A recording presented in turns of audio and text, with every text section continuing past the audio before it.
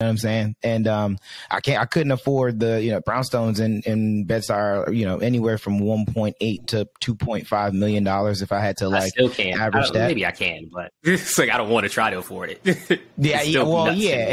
That's absolutely correct. So, for me, it was just like, okay, I always had this portion in my mind, even as a small child, that I was going to move somewhere that I could afford a house. And that was only further exacerbated by the pandemic, where I was in an apartment, 689 square feet for 2-ish years. And that was just difficult, like all the way.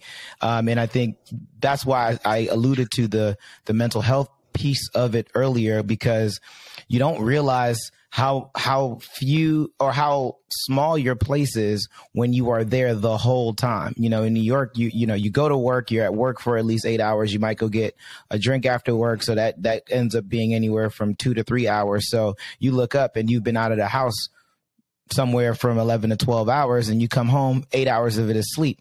So it doesn't really dawn on you that you're in this very small space, because you don't spend that much time there, at least not awake. So yeah, moving here, it was like, let's get a house, right? So I was living in an apartment, and she was just kind of like, you know what? It would be great to take a look at the market, just see what we could find. I was like, you know what? Great. That's smart. Cause that was my plan when I came down here anyway.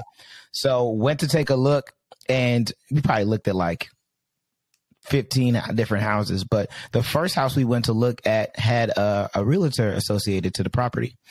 So we didn't have one going in. And my realtor was, hey man, yeah. I'm sorry to be disruptive with this thought, but I'm not going to let you keep doing this, because it's a cultural topic that people talk about. Is it realtor or realtor? You're saying realtor. Realtor. I don't know. Realtor. Is it realtor? Pam situation. And I'm sorry this was disruptive, but I believe it's realtor. Let's realtor. Excuse me. So yes, sure. Realtor. It is. I'll send you the clip of why that's funny. All good. Stu's pissed at me realtor now. is this black woman. What'd you say? Stu's pissed at me now, y'all. Go ahead. Realtor. Make sure I get that right. I mean, accountability. This is what we do all day. So my realtor is this black woman. Fantastic. Her name is Sean Ware.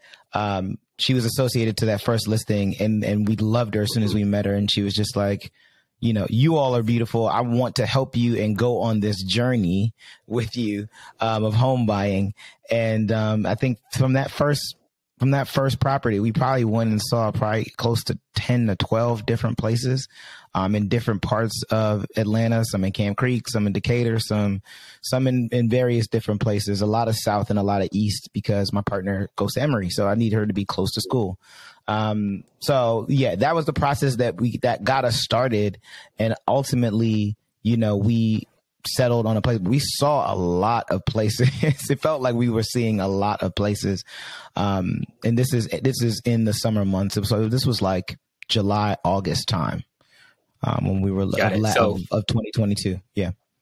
One quick note for the fans out there: Stu's partner going to Emory. Stu is not a middle-aged man dating a college student in like undergrad. This is an advanced degree. Oh yeah, so right. Just wanted to put that out there for folks. Masters of Public Health. Yeah. Thanks for clarifying. Just wanted to set the stage for those who don't know us. Related to, you said a lot of things that resonated there, but as I think about the Black realtor aspect, that's one thing that we share in our processes, and we share some things, but our process was pretty different in how we approached it. Yeah. And I will say, having Black service providers, it does something, man. It just changes. It puts you in a level of familiarity. And I'm so blessed to have had a Black realtor, and specifically it's someone who was already a friend as well. So that's important. Right. That's where we differ.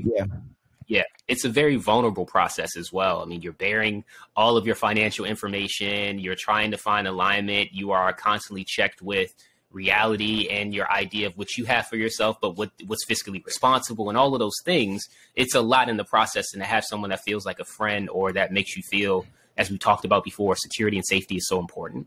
So to have that psychological safety in the process and not feel like you're just a number. You said that person grounded y'all and you're beautiful, right? Y'all are beautiful and I want to help you. I felt that just to the Black service provider thing. I felt that before, most recently in my PCP. So I have a Black PCP, and Dr. Brown. And Dr. Brown, when she first met me, she was just so familiar in the conversation. It was, how you doing?